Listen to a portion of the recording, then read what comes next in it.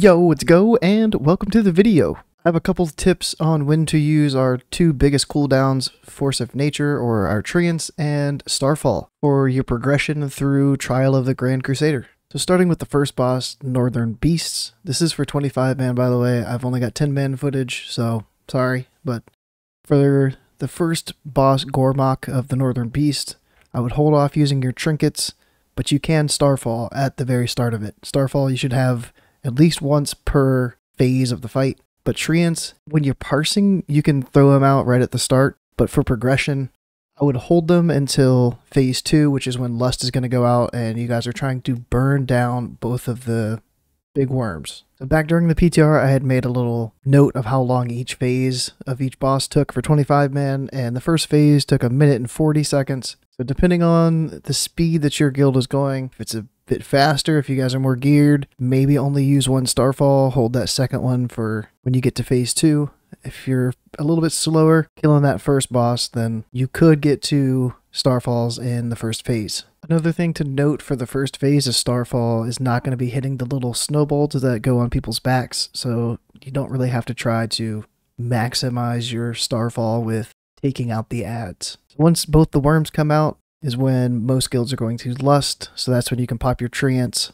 Starfall should be off cooldown or shortly coming off cooldown, and just check with the boss's health. If they're going underground and burrowing, submerging, then you'll probably be able to get at least 2 Starfalls during this phase. After the worms come down, the last boss comes out, and about 45 seconds after the boss comes out, that first massive crash comes out. So if you want to time Starfall for that to parse, you can, but it's kind of hard to get in range if he charges across the room for Starfall to even hit him, so maybe don't use Glyph of Focus for this fight. But even still, you're not going to get a full Starfall use with the damage bonus after the boss crashes into the wall anyways, so getting more Starfalls during this burn phase, the better, I think. So just pop it at the start if you can. If you've only got like 15 seconds until the charge and Starfall's coming off cooldown, sure, wait, but I think the more Starfalls you get out, the better, instead of trying to maximize 1 or 2 of them. And that's it for the first boss. Let's head on to the second boss. Second boss is Jaraxxus.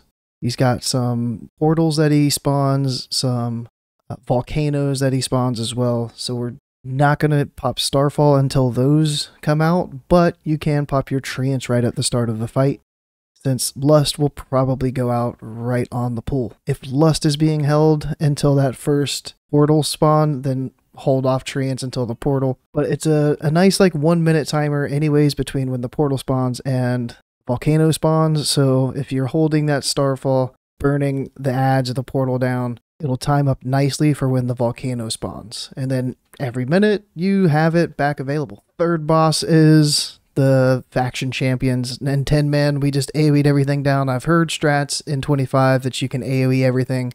That'd be brilliant. But either way, most groups are going to Lust or Harrow right on the pool, so pop your Treants. But Starfall is going to be a tricky one, because if there's CC going out, Starfall is going to break the sheeps, the fears, the blinds. So Starfall can be kind of tricky. Hopefully some guilds are double gripping mobs away from the pack, so maybe you could Starfall that mob. I mean, this one's just going to vary so much guild to guild. Good luck. For the twins and 10 man, we used the door strat, and that was pretty much it. But in 25, we didn't. We had the 2 mobs like kind of at one of the orbs. But this one, I think we still popped Lust pretty early, and since we weren't really gaining any of the orbs while we were in the door, not much use to hold off any cooldowns, so you could just pop them right at the start. Mobs are stacked, which is perfect for Starfall, but no real great time to hold these if you're doing the door strat.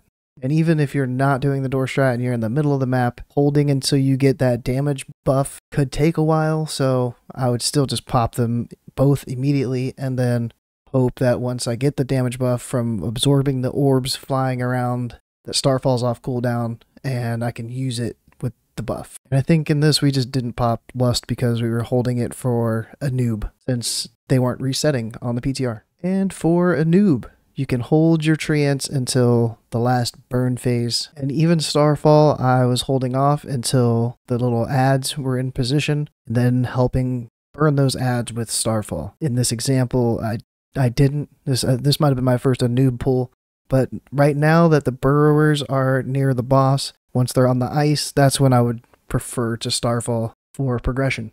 And then once these burrowers are down, the next set of burrowers will come out like a minute after. It works out really nice to pop Starfall every minute for each new set of ads. And then after the submerge phase, when Anub comes back up, the Starfall should be held again until that next set of ads comes out, and then hopefully you get this boss down. So there wasn't too much to go over, but I thought that they were important enough to make a short little video on how you can utilize our cooldowns to help take care of the mechanics of each fight rather than trying to just parse. The least amount of wipes you have the first couple weeks, the better. I'm not going to be trying to parse for the first couple weeks, but when I start to try, I will have some videos rolling out because I'm sure the strategy to parse for these bosses will be different than the progression strategies. So again, good luck in Trial of the Grand Crusader, and I'll see you in Phase 3.